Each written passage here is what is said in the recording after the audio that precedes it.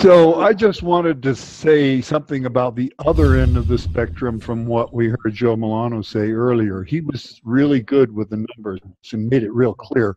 And that was something I understood, but wasn't going to make my decision. My decision was based on quality. And there are two kind of ends of the spectrum. One is you don't do anything at all, and we're not going to reinvent the wheel. And on the other end is excitement. And there's a high level of excitement here, but it's not kind of off the charts.